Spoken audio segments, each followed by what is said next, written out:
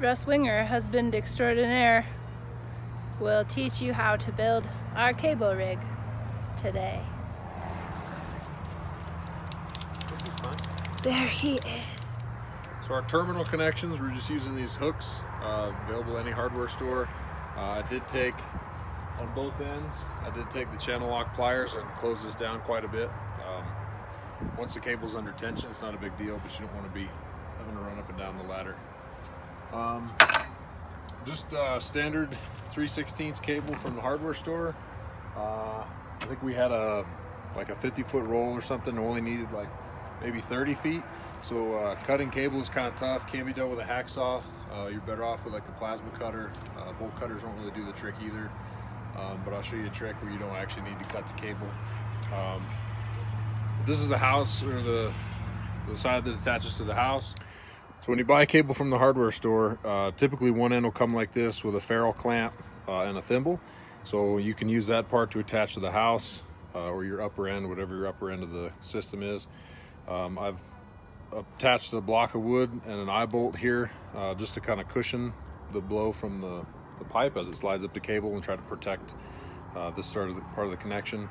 I had some springs and some washers and stuff around, so theory being it absorbs a little bit of that shock.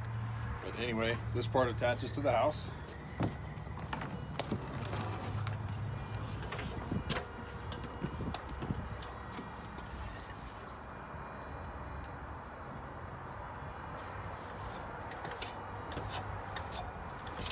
And we drilled into framing. Yes. Yeah. Yep, so that's going through the edge of the trim there into the actual rim joist of the house. For the other end of the cable that we used to attach to the other end of the yard, I have a set of swaging pliers and the right size ferrule. This one's actually for quarter, this is 3/16, but the idea is you feed the cable through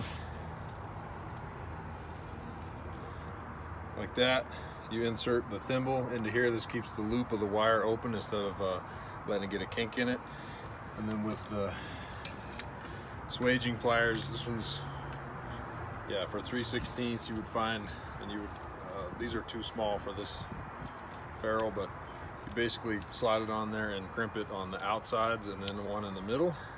Like I said, this is the next size bigger, but you can see here the 3/16 has been swaged in the 3 spots, and that kind of clamps the cable. If you don't have all of those tools, don't worry about buying them. You can buy this at a hardware store. It's just a wire clamp. It's used in like fencing repair. It's pretty neat the way it works. You would slide, so you don't actually have to cut your cable.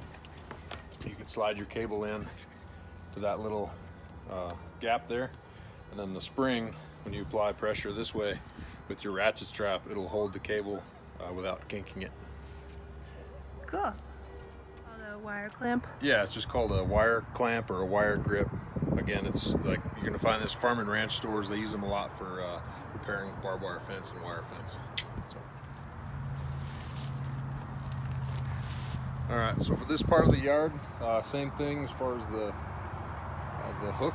So it's the same hook. These are a little undersized, so you'd be better off to go with something a little heavier duty maybe. Just your standard ratchet strap connecting there, and either to your wire grip or the end of the cable there.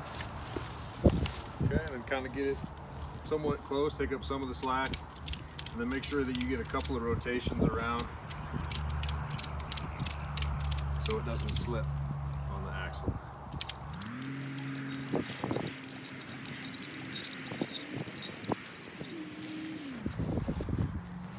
Okay, again, same thing down here. We've attached a block of wood on just a tape stop to keep this from coming back and messing with our connection here. For the Javelin, this whatever this thing is. Our implement. Yeah, for the implement, I had some steel, some spare scrap steel pipe laying around. You can use a piece of conduit from just your hardware store. You want probably a little bit bigger than the, I don't know, I think they probably make 1.5 inches. It's pretty cheap stuff, but and then just regular poly rope for the grip. You could probably put some glue or something on there to hold it in place, but just wrap it tight and then feed. Use a piece of fishing line or like a narrow gauge line to feed the ends back in through, you know, like 8 or 10 wraps, and then twist it, and that should tighten them all up. I went the wrong way. Yeah. And there you go. There you go.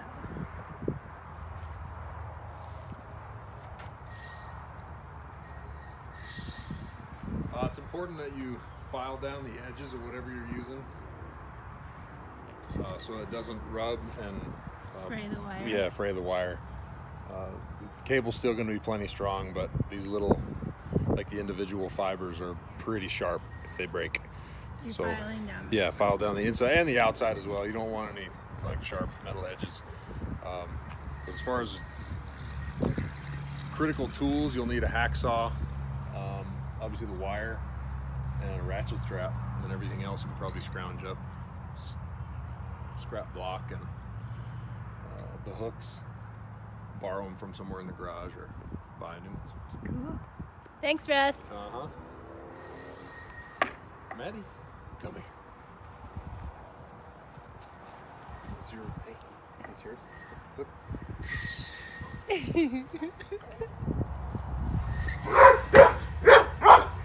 I also put a mat on the ground to throw on because I don't want to tear up my yard, but that's a totally personal preference. Train well, be safe.